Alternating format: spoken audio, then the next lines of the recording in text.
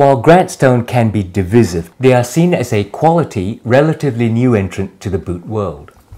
My journey with them started in 2021 after exploration into entry-level brands like Thursday and Helm and classics like Thorogood and Red Wing. In my mind, I've moved from their classic refined makeups to seek more of their rugged looks. Is that true?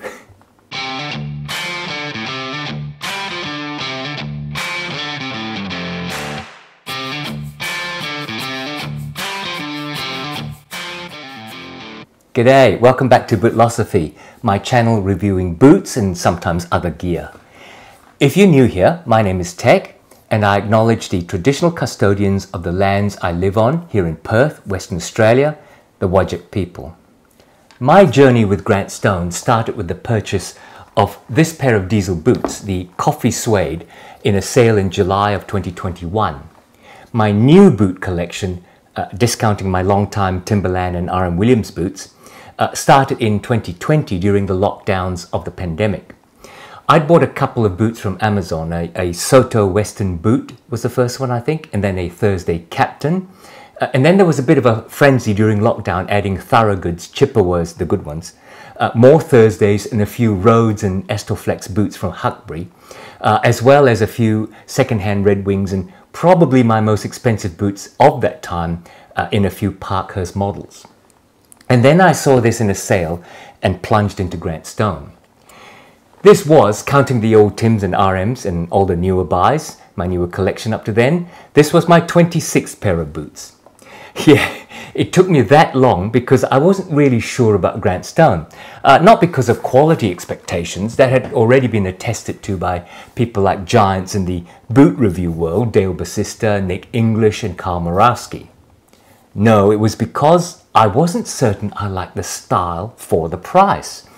At the time, I was seeing the refined diesel boots in their collection with makeups involving Chrome Excel, Badalassi Saddle Tan, Italian Veg Tans and other smooth leathers. And their more refined Leo last as maybe not what I imagined when I closed my eyes and thought of a boot. In my mind, I was seeing an Iron Ranger or my Grail, the White's MP boot. And in the midst of that, I discovered Parkhurst, which seemed to combine that modern service boot look with some interesting rugged leathers. I mean, Parkhurst offered a raw, unwaxed green spruce kudu. Grantstone's forest kudu looked like a nicely polished and waxed green boot. You can see my POV video about my comparison between Grantstone and Parkhurst up there. To a large extent, this is still the way I think. But at the time, having heard so much about Grantstone, look, I had to break my duck sooner or later, and seeing this on sale at US $220 when they usually sold for about $290 or $300, it seemed an opportune time. But before we go on, a little bit about Grantstone, the brand. Grantstone was started in 2016 by Wyatt Gilmore and Josh Lang, so it is relatively new. But jumping to the end at the start, boy, have they grown in the last 7 or 8 years.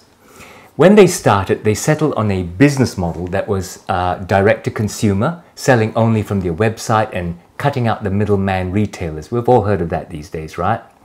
But this did also mean a reduction in costs because you're not stocking large amounts of inventory in a large, expensive warehouse to send to retailers. There's rents and power and all that you're cutting out.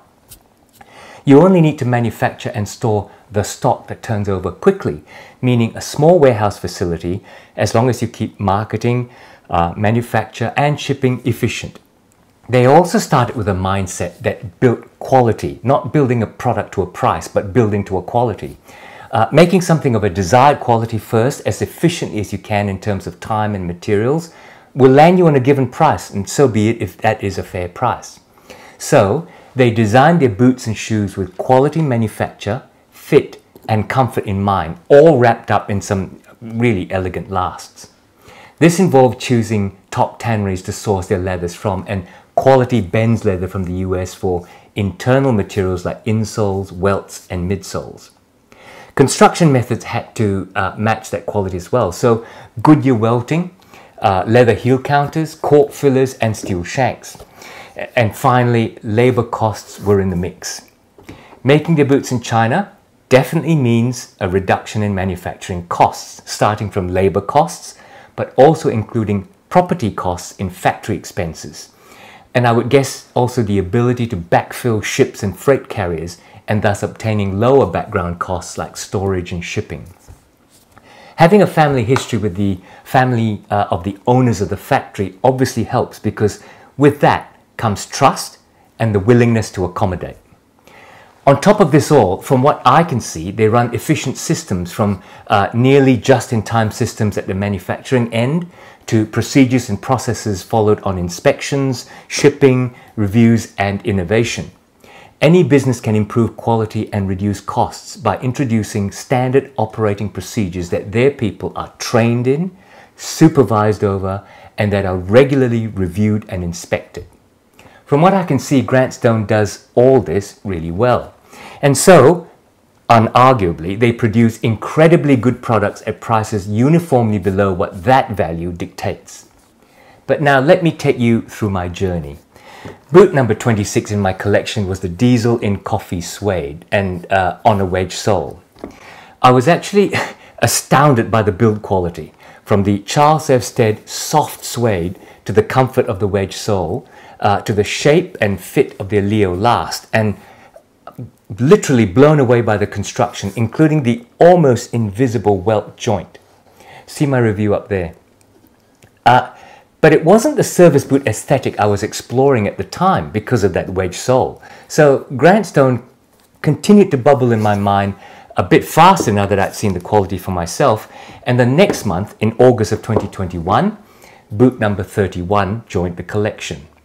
This diesel in Badalassi Carlo's Saddle Tan. At the time, these were $370 US in the midst of my spending a few hundreds on second-hand boots from eBay. So it was a big leap in price. But I did really fancy the Saddle Tan color on their website, and as a full-price boot, I thought might as well try something different other than the standard browns that I've been getting in most other boots.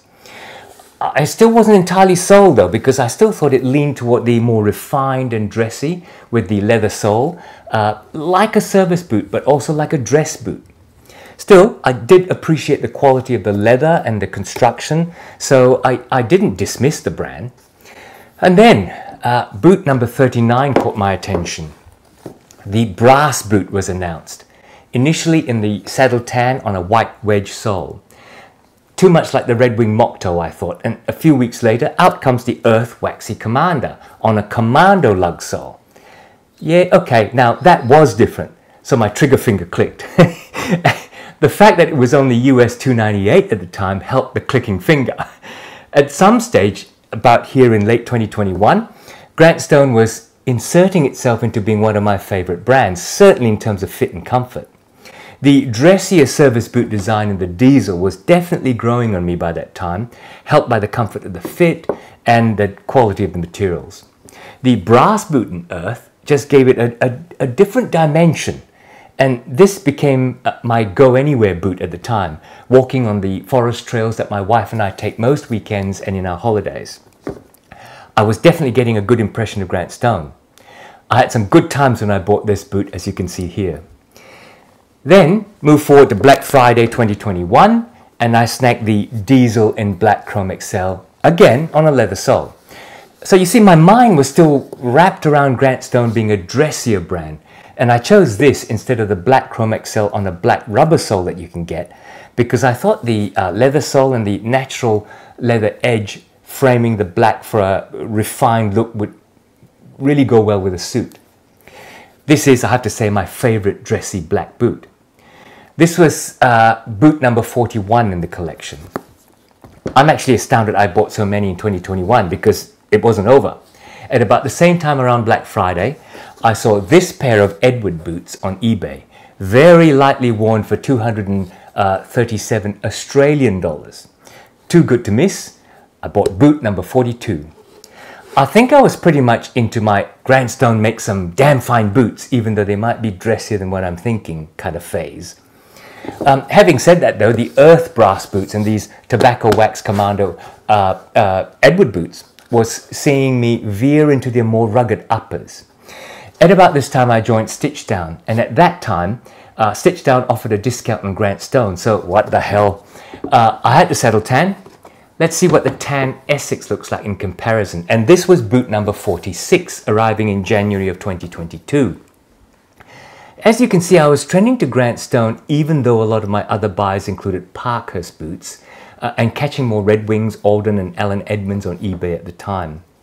My taste was still very much service boot, but my collection had grown to the extent that I sought different leathers. The older these tan Essex boots get, Essex is from Horween, by the way, the older they get, the better the leather ages. You can see my long-term patina review up there. I can honestly say this pair of diesels in tan Essex are my most complimented pair of boots. Short, hairy men stop me in the street to say how attractive they are. I think it's the shape and the color. The design of the diesel is sleek. It's refined. Yet the color of the tan Essex mellows into this golden orange, unlike the saddle tan, which becomes a dark honey. Even short, hairy men don't find it effete on my feet. I once made the mistake of waxing it after a coat of Venetian shoe cream, which made it way too shiny for the semi-matte Horween Essex leather.